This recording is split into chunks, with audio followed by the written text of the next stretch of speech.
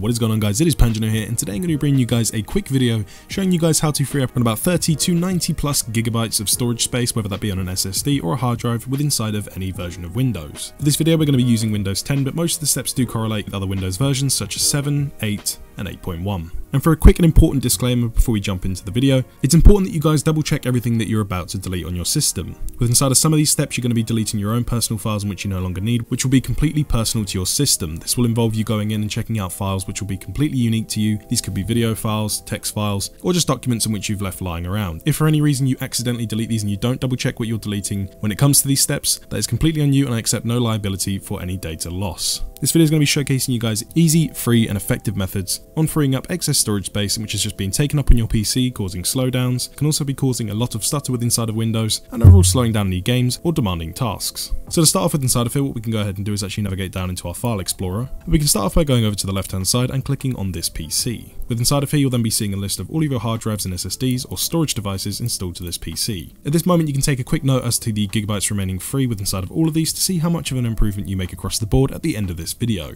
This video is mainly going to be focusing on your local disk C drives, but I'm also going to be sharing techniques on how to free up storage space on other drives as well, but primarily the local disk C drive, as this will have the biggest performance impact. So to start off with the cleanup, what we're going to be doing is actually minimizing out of this PC, and we can start off by going to the bottom left hand side and typing in %temp%, just like so, and then pressing enter. You'll then be brought inside of the Windows local temporary folder. This is basically the recycling bin for all of your application data with inside of Windows. For some of you guys out there who haven't actually manually come inside of this folder before, you could be looking at around about 10 plus gigabytes of data in this folder alone. Pretty much everything inside of this folder isn't being used by Windows and is just taking up necessary storage space. So what we're going to be doing is highlighting all the folders and files with inside of here, dragging all the way down, right clicking and selecting delete. You'll then ask for the administrator permission, click do this for all current items and hit continue. You're more than likely going to be met with this warning found here. Just simply select this for do this for all current items and hit skip. Once you guys are done with inside of there, the only folders and files remaining are the only ones which were actually being used by Windows. Everything else was an excess caching file, dump file, and wasn't being used by Windows whatsoever, and it was just taking up space on your PC. At that point we can exit out,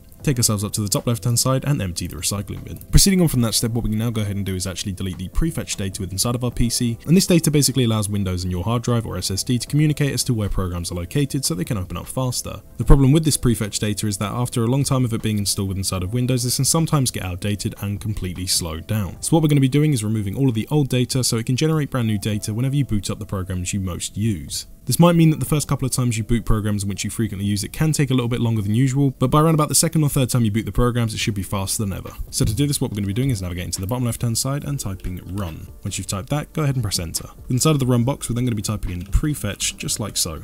Then go ahead and press OK. You'll then be asked for permission, just simply go ahead and press OK. Then with inside of here, what we're now going to be doing is actually highlighting all folders and files with inside of here, going all the way down to the bottom, right clicking and selecting delete. You'll then be given the notification saying that this cannot be completed for all files and folders with inside of here. Just hit do this for all current items and hit skip once again. At this point we can go ahead and exit out the prefetch folder, go over to the recycling bin and empty the recycling bin once again. Proceeding on from here for one of the most important steps with inside of this video, especially seeming that the Windows 10 May update has just released, so most of you guys are more than likely running on a brand new version of Windows. At this point what we can go ahead and do is navigate back down to the file explorer found here in the bottom left hand side, and again go to this PC. To start off with inside of this PC, what we're going to be doing is going ahead to our local disk C drive, but you can apply these optimizations to the other drives installed to your system as well. To start off we're going to go to our C drive, right click and select the properties tab.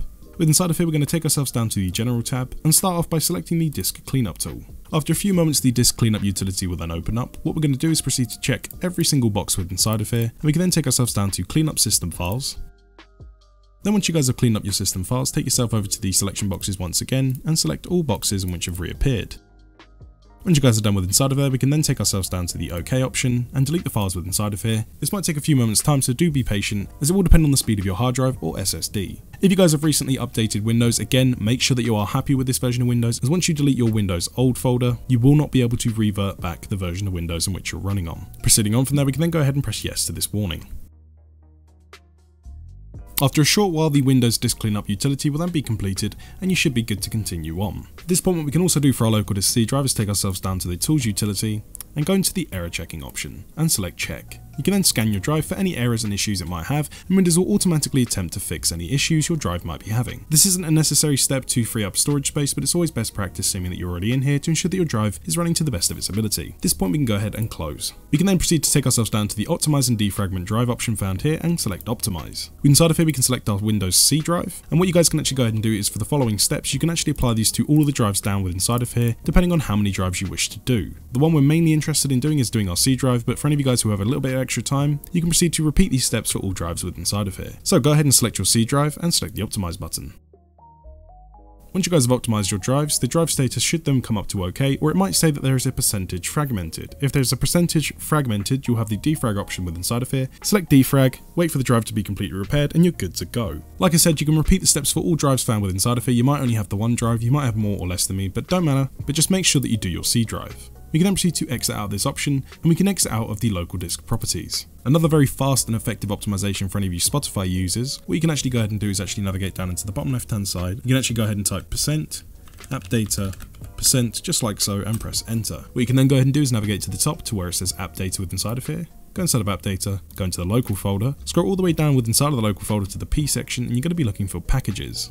Go inside of packages, and we're then going to scroll down to the S section. You should then be seeing Spotify ab.spotify music. Go inside of this folder. Inside of it you can then take yourself over to the local cache, then go down to the Spotify folder, go into data. What you can then proceed to go ahead and do is highlight all of these folders with just 2 digits, so it might be a digit and a number. As long as the folders look like this, go all the way from the top to the bottom, right click, and select delete. This is just unnecessary Spotify caching data, which usually takes up around about 10+ gigabytes on its own. Especially for most of you guys out there that are probably using a 120GB SSD as their C drive, this alone is taking up around about 10% of your data. Once you guys are done with inside of there, we can then go ahead and exit out, and again, go over to the recycling bin and empty the recycling bin. Now do bear in mind if you have Spotify open at this point, or if you try to play a song on Spotify at this point, it might not work. If that's the case, after this video, just simply restart your PC and everything will be working absolutely fine. Proceeding on from there, what we can now go ahead and do is actually navigate back inside of our file explorer and head into this PC. Once you guys are inside of here, we can actually use a very smart technique built with inside of Windows to find excess big files on our PC in which we can remove and which we no longer need. So to do this, what you guys can go ahead and do is you can actually search for this in the top right hand side now, but if you wish to search for files within a specific hard drive, for instance if you only want to delete things inside of your C drive, click on the drive first. So I only wish to delete things with inside of my C drive, so I'm going to be going inside of my C drive. Once you guys are inside of here, what we're then going to be doing is navigating to the top right hand side to the search local disk C drive, and we're going to type in size :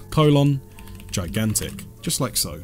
Once you guys have typed that in, give Windows a couple of minutes as it's going to be finding all files over 4GB and it should provide them within a list inside of here.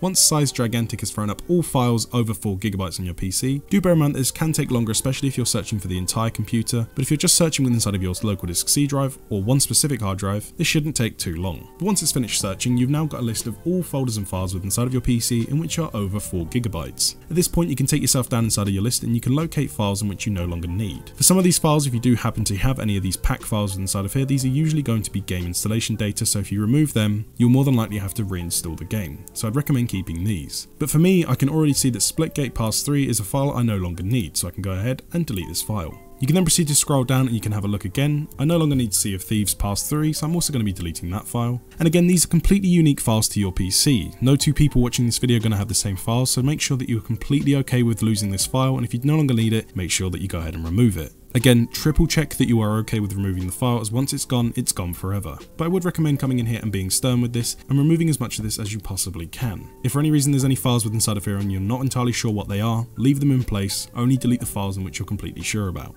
Once you guys are done with inside of here, we can then take ourselves up to the top right hand side and exit out of that folder. We can then proceed to go over to our recycling bin once again, and if there's anything in there, empty the recycling bin. Proceeding on from there, that now brings us on to one of the most important optimizations and storage cleaning devices found within inside of this entire video. To follow along with this step, you guys will need to take yourselves down into the description down below and find the link for CCleaner. This is a completely free, lightweight and easy to use program, and I'd highly recommend it for absolutely everyone watching this video, regardless of your operating system or version of Windows. Regardless if you're running on a high-end gaming PC or an old potato laptop, you should always have this program installed, as it is vital in terms of maintaining your system, making sure that everything can run to the best of its ability, and removing any excess rubbish from your PC to keep it fresh and responsive. So find the link located in the description down below and take yourself over to the free download tab found within inside of here. Navigate over to the left hand side to CCleaner Free and select the download option on the bottom left hand side. Once again, scroll all the way down and select download. At this point, the installer should then download to your PC. Go ahead and open it up. Once the installation has opened up, take yourself into the bottom left hand side and actually uncheck the option to install Avast free antivirus, as we don't want this. We can then take ourselves back up to the top and select the install button. Once the program has been installed, uncheck the view release notes and hit run CCleaner. You'll then find a shortcut on your desktop. Once CCleaner has opened up, this can look a little bit intimidating, but it's actually very easy and effective to follow along with. To start off, what we're going to be doing is navigating to the top left hand side and selecting the Easy Clean tab. Inside of here, we can then go down to Analyze and select Analyze. At this point, if you do have a web browser open, and which I presume you do because you're watching this video, I'd recommend actually hitting skip all to the options which come up here, and it will then analyze everything else besides your web browser data. After a few moments time, the Easy Clean will complete itself. After the analysis has been completed, you'll be given a rundown of all of the trackers it's found and the amount of excess junk data which can be removed safely from your PC. And as you can see, CCleaner can already remove 14.46 gigabytes of data from my C file. At this point, what we can do is navigate down to the bottom and select Clean All.